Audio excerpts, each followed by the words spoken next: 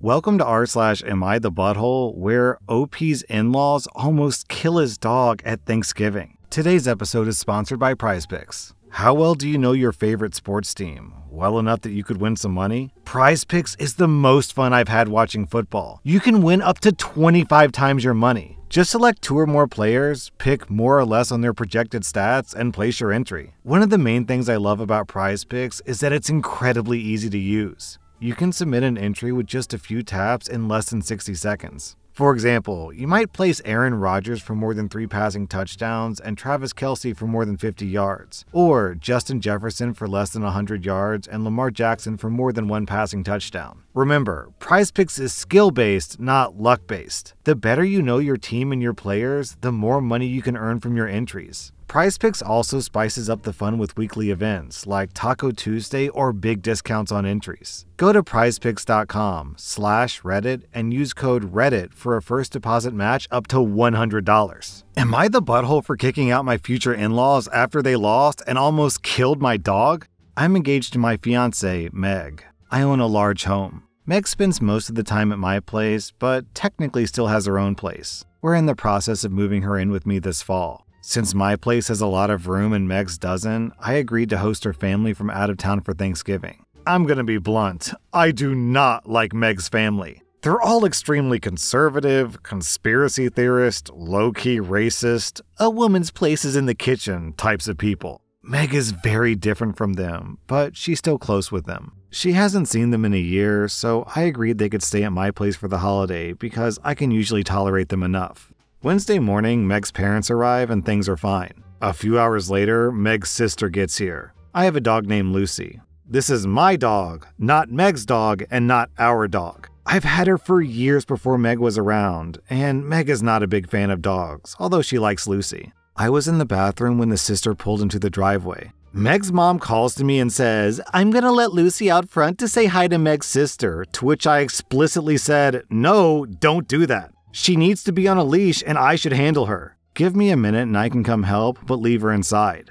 I know that she heard me because she said okay. 2 minutes later, Meg comes screaming, saying that her mom let Lucy outside and she ran away down the street. I ran out of my house, got in my car, and drove after her, but I couldn't find her. I drove around my neighborhood and adjacent neighborhoods trying to find her all day, but I just couldn't. She has my number on her collar, and I was terrified that she was gone or got hit by a car or something. Meg also drove around in her car looking for Lucy, but her parents and sister did nothing. They just spent the day alone at my house. I went home and slept, and then resumed the search in the morning on Thursday, Thanksgiving Day. I continued searching, and I got a call in the afternoon that someone found Lucy. I went and got her, and she was a mess. She had several bite marks and was bleeding in several places. I think she got in a fight with a wild animal. I took her to the emergency room immediately, and they patched her up, and she'll luckily pull through. But that process took a long time, so I didn't get home until Thursday night. Today, I was exhausted, and basically locked myself in my room with Lucy to watch her. Meg's dad knocked on my door and told me to be a man and that the dog was back and that it was just a stupid dog, so who cares? I told them all to leave right now. Meg was upset and said they didn't have anywhere to go, and I said I don't care, but they can't be at my home. They eventually left after I threatened to call the cops. Meg left with them and texted that it was rude for offering my home and then kicking them out, and that they made an honest mistake. I felt like her mom didn't listen to what I told her, and Lucy needs quiet time alone to recover, and I've never even gotten an apology. Am I the butthole? Down in the comments, someone asked OP if they ever got an apology, and OP says, "No, I just got sassy remarks about how I didn't even make them a Thanksgiving dinner, so they had to find a grocery store that was open." They never apologized, other than Meg saying, "I'm sorry that happened and that you got worried." You know, even if this were a simple mistake, which I doubt, let's be clear, I'm pretty sure that she heard OP and then decided to do it anyways. Even if this were a simple mistake, the correct thing to do would be for everyone to get in their cars and go look for Lucy. Man, if I did that, if I went to someone's house and their dog or their cat got out, I would definitely help search because it's my fault the dog got out. OP, you are 100% justified in getting upset. You're 100% justified in kicking them out of your house. Also, I'm seeing some red flag behavior out of your girlfriend. The fact that she took her family side over your side in this situation is very troubling. So if I were you, I would be reevaluating my relationship. OP, you get 0 out of 5 buttholes. I'm giving Meg and her family 2 out of 5 buttholes. Am I the butthole for refusing to share my inheritance with my dad and my brother after discovering a family secret? I'm a 27-year-old woman. My grandmother, as in my dad's mom, died recently. She left me my dad's portion of her inheritance and gave my brother, who's 30, nothing. For context, me and my brother have never met my granddad. According to my dad, he and his father had a very toxic relationship. After my dad and my mom met, they started dating at university and they had my brother. My parents then got married, which made my granddad stop talking to my dad. A couple of years later, my parents had me, and we've been living happily ever after. After my grandfather died, my dad began to spend more time with his mom. Me and my brother also got to spend more time with her, and we even spent the Christmas holidays at their house. She was this sweet old lady who loved us so much. Her energy was so electric and contagious. I'm not lying when I say that Christmas as a teenager were my most cherished times. Sadly, my grandmother passed away last year. After her funeral, me and my 2 aunts were called to speak to a lawyer. She died with a house worth more than £500,000 and over £200,000 worth of cash and other heirlooms. When we went through the inheritance, the lawyer explained that my grandma had divided it into 3 equal parts. Each third went to her 2 daughters and me because I got my dad's share of the inheritance. She left her son nothing. When my dad found out, he protested and asked how that was possible, but I wasn't too concerned. During the proceedings, my grandmother's lawyer, who was in charge of the inheritance, gave me a letter written by her a year ago. In this letter, to be read after her death, she explained that her husband, my grandfather, had disowned my dad completely. That's because my dad isn't actually the dad of my brother. He's actually a child from my mom's previous relationship. My dad met my mom when she was pregnant with my brother. My grandparents, my granddad in particular, thought this was extremely weird. He did not approve of this and was vehemently against it. My dad didn't listen and married my mom a year after my brother was born, which prompted my granddad to excommunicate him for good. During those years, my grandmother stayed in contact with my dad, but me and my brother didn't meet her until after my granddad died. The thing is, neither me nor my brother knew that my dad wasn't his biological father. A day later, my dad called me to discuss the inheritance, but I didn't want to meet him. He doesn't know that I know about his brother, and I don't know how to tell him that I know. I haven't received any money yet, but based on this, I feel like I won't share it. My family is understandably calling me greedy, but I just don't really trust them anymore. This is already causing heavy division in my family, and now I feel like dropping this news will destroy my family completely. Should I just be truthful about the reasoning, or what should I do? The comments are pretty contentious. A lot of people are saying not the butthole because OP has every legal right to keep the money and OP did nothing wrong, so why should you give away money?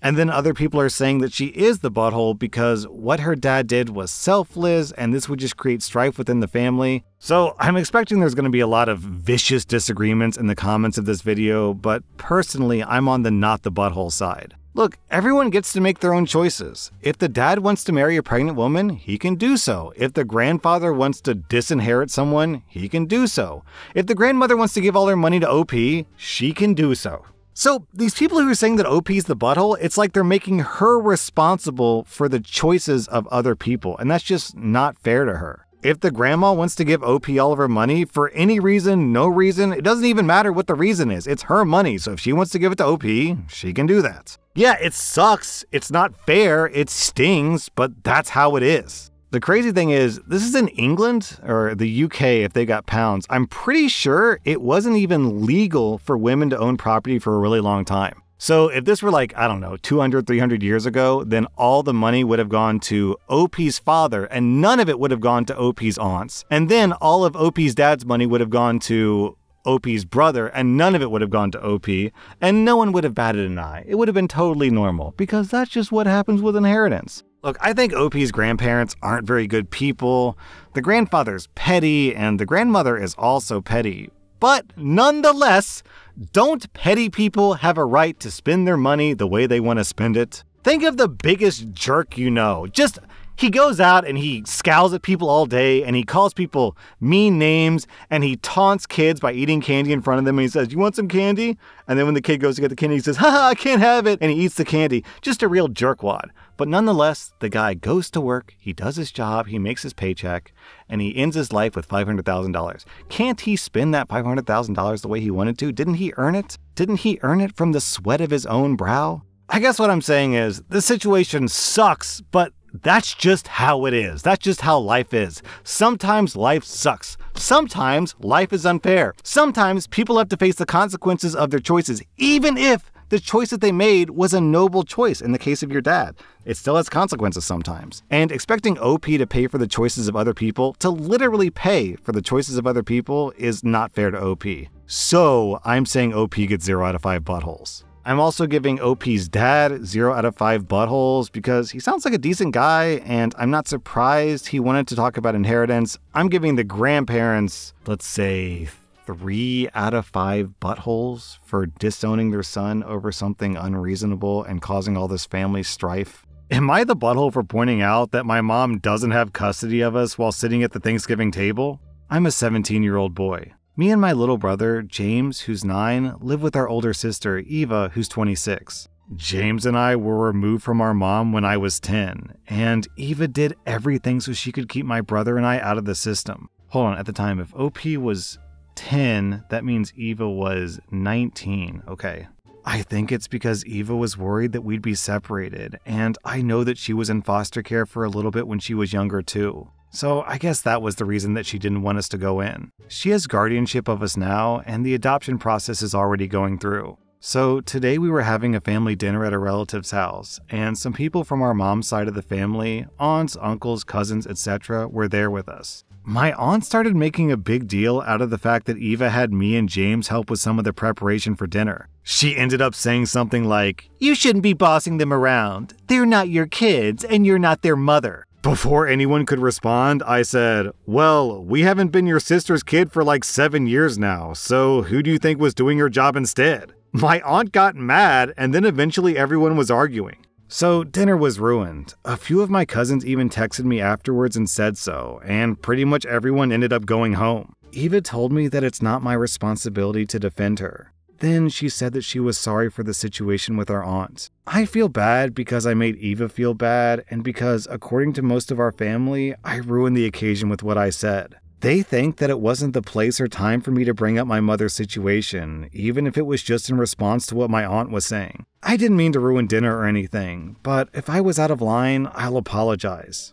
Oh, these people piss me off, man. Do you want to know when your aunt and your uncle and your grandmother and your grandfather lost the right to criticize you and Eva over your family dynamic and what you're allowed to do and not do as a family? When your mother abandoned you and they allowed a 19-year-old girl to take care of a 10-year-old and a 2-year-old. Yo! These people let a 19-year-old girl fight for custody of a 10-year-old and a 2-year-old. And they're like, not our problem. Good luck, everyone. So sorry that your mom dipped out. I hope everything turns out okay. Oh, by the way, let me tell you what you can do with your lives. Let me tell you how to be a parent. Yo, go f yourself, man. No one stepped up. No aunt, no uncle, no grandfather, no grandmother said, "Hey, let me adopt you. I'm sorry your mom ran out, but you're my blood relative, you're my granddaughter, you're my niece, you're my nephew, you're something. I want you to come live in my house with me because you're all children and you deserve to have a parental figure. You deserve to be protected and cared for and loved." Instead, they all just turned their back on you and left you to the hands of a 19-year-old girl? What absolute scum. What hypocrites. Pick a lane, people. Either you're not in their lives, in which case, shut the f up, or you are in your lives, in which case, step up and be a parent to them. OP, you get 0 out of 5 buttholes. Honestly, I'm very proud of you for sticking up for your sister, who sounds like an amazing woman. I'm giving your aunt and everyone who took your aunt's side 3 out of 5 buttholes. If she really wanted to show her concern to the 3 of you, she missed her chance 7 years ago. Am I the butthole for letting my 17-year-old daughter sneak out? My daughter turns 18 in a couple of months. She came to me and asked if she could have the experience of sneaking out. She told me who she would be with, what she'd be doing, and when. I said yes. I did not tell my husband, her stepdad. Well, when she snuck out, she didn't put her screen back on the window. When my husband noticed, he came to talk to me about it. I told him that I gave her permission to sneak out. He wants to punish her? I said no because I gave her permission. He's really upset, and it looks like this is going to ruin Thanksgiving. She's a good kid, currently has all A's. He's been in her life since she was 5, and we sometimes butt heads about parenting styles. I just wanted to ask, am I the butthole? Yo, what is this rebel Disney princess? She wants to sneak out and be a rebel and a bad girl, but deep down she's just a goody two-shoes. It's really sweet, honestly. So, OP, I'd say you're not the butthole here. First off, you gave permission for her to sneak out, so the daughter didn't even do anything wrong. You literally let her do something and then she did it, so what's the problem? The only possible concern I could see here is that OP is keeping secrets from the husband. However, there are some secrets that are totally okay to keep from your partner. If it's like a relationship issue, then of course you should talk to your partner about it. But if your kid comes to you and only you with a secret that they want to talk to you about, then it's kind of your obligation to not tell your partner. Because otherwise you're just betraying your kid's trust. And it's your kid's secret, not your partner's secret, so you should keep the secret. So I can kinda understand why he's upset, but saying that he wants to punish her for something that she got permission for is just stupid. So OP, I'm giving your daughter 0 out of 5 buttholes, I'm giving you 0 out of 5 buttholes, and I'm giving your husband, I think 0.5 out of 5 buttholes because I think his heart's in the right place because he seems to be concerned about her. However, punishing her when she has permission is just idiotic. Am I the butthole for beating my parents to the chase and moving out in the middle of the night? I'm an 18-year-old girl, and I overheard a conversation with my mom and my dad about how they planned to kick me out shortly after my 18th birthday. The way they were talking about it seemed like they were dead serious, and the way that it was brought up multiple times made it seem like they were going to kick me out too. So I decided that I wouldn't give them the chance to kick me out, and I made plans with my friend, Riley, a 17-year-old girl, to stay at her place until I graduated, and then move into a college dorm or have an apartment of my own. Riley's parents were horrified by the thought that my parents would kick me out the second I turned 18, and agreed to let me stay at their place as long as I graduated high school. Riley, her parents, and my boyfriend Cole came after midnight to help me take my belongings to their car and drive me to Riley's house. My parents woke up in the middle of this and asked me what the hell was going on. I kinda shrugged and told them that I was moving out before they could kick me out. My parents tried to deny this and attempted to stop me from leaving, but there was nothing they could do since I'm a legal adult. By the way, I wasn't gonna just leave in the middle of the night without a goodbye. I already put a note on the kitchen table where my mom goes first thing in the morning to explain what happened. Right now, I'm at Riley's house in their spare bedroom, and I've gotten bombarded with calls from my parents asking me to come back and to not tell my grandparents about this. In one text, my mom called me an ungrateful B-word for leaving in the middle of the night, and that she should have kicked me out sooner. Alright. Well, OP, sounds like your parents are just handing you all the proof you need. I would just screenshot this conversation and forward it to your grandparents. My assumption is that the reason why they're so concerned about your grandparents finding out is because they don't want to get cut out of the inheritance. OP, I don't know what your relationship is like with your grandparents, but I think that you should reach out to them because clearly your parents are liars, and if they get to your grandparents first, they'll poison the well. OP, you get 0 out of 5 buttholes. Your awful parents get 3 out of 5 buttholes. Also, big shout out to Lori and Lori's parents. What a bro, or a sister in this case, I suppose. That was rSlash Am I the Butthole, and if you like this content, check out my podcast where I publish the exact same episodes. Also, hit that subscribe button because I put out new Reddit videos every single day.